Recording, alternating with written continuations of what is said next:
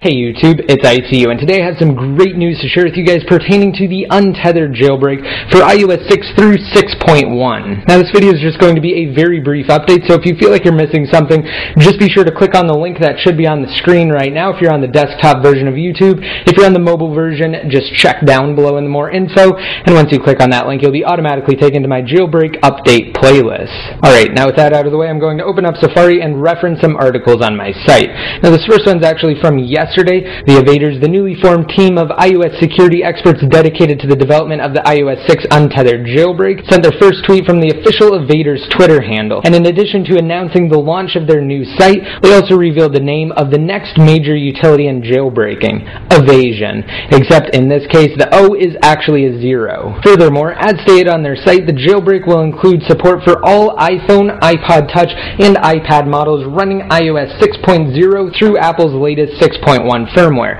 So that does include the iPhone 5, the iPhone 4S, the iPhone 4, the iPhone 3GS, 5th and 4th generation iPod Touch models, the new 4th generation iPad, the 3rd generation iPad, the iPad 2, the iPad mini, and the Apple TV 2. And unfortunately, this will not include support for the 3rd generation Apple TV. Now earlier today, the Evaders updated their official site to reflect their recent accomplishments. Now, when visiting their site, the current status update states that the applications for Windows and OS X are finished, while also mentioning that Linux development and various testing is all that remains. The next step for the Evaders is to enter private beta testing, with emphasis on private. As stated by Muscle Nerd, one of the key members of the Evaders, they reserve the right to participate in beta stages to those close to them for obvious reasons, primarily being that they're cautious. Finally, this morning, Pod2G sent a tweet to his followers regarding the team's plans for a release on Sunday. However, instead of clarifying the situation, he said can be Sunday after or before. Now while we can only assume that Pod2G was referring to after or before the Super Bowl,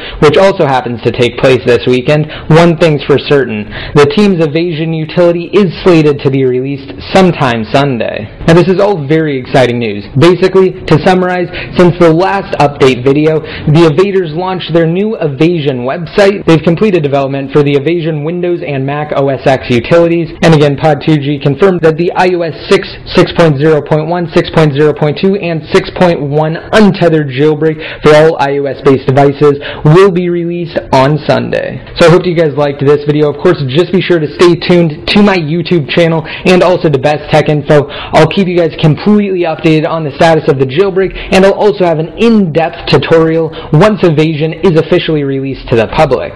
Now finally, don't forget you can enter into my giveaway to possibly win one of 2 Amazon $200 gift cards.